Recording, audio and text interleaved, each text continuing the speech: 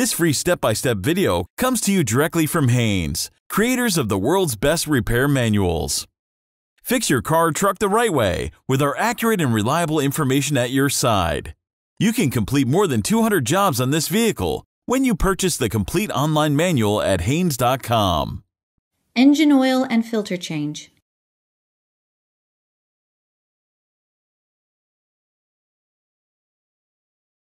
Pull the hood release lever located below the steering column. Push the hood safety latch to the side, then raise the hood. Apply the parking brake. Chock the rear wheels to prevent the vehicle from rolling. Raise the front of the vehicle by jacking under the front crossmember and supporting it on jack stands.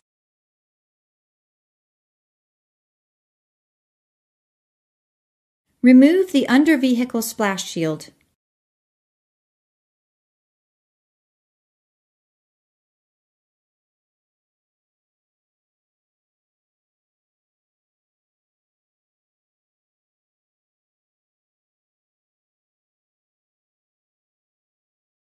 Being careful not to touch the hot exhaust components, position a drain pan under the engine oil drain plug, then unscrew the plug.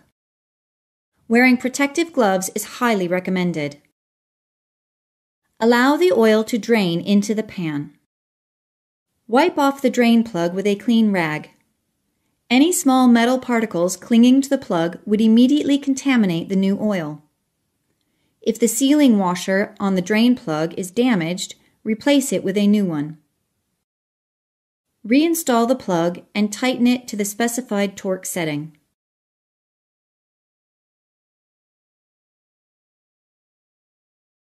Position the drain pan underneath the oil filter. Loosen the oil filter by turning it counterclockwise with a filter wrench. Once the filter is loose, use your hands to unscrew it from the block. Make sure that none of the old gasket remains stuck to the mounting surface. It can be removed with a scraper if necessary.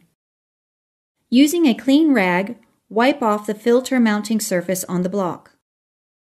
Pre-fill the new filter with the proper type of engine oil, and also smear some engine oil on the rubber gasket of the new filter.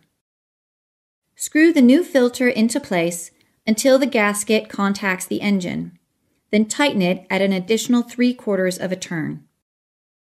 Install the under-vehicle splash shield if equipped.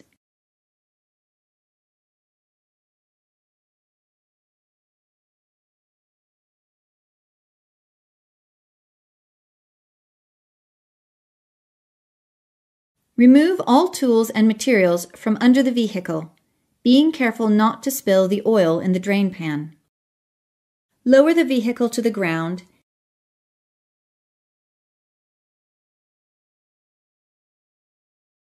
Unblock the wheels.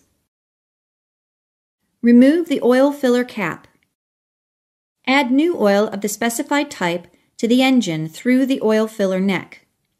Use a funnel to prevent oil from spilling onto the top of the engine. Wait a few minutes to allow the oil to drain into the pan.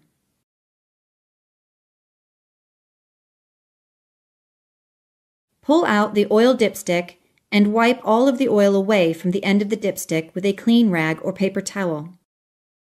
Insert the clean dipstick all the way back into the tube until it seats completely. Then pull it out again. Note the oil at the end of the dipstick. If necessary, add oil until it is near the full mark. Once the oil level has reached the full mark, insert the dipstick and install the filler cap.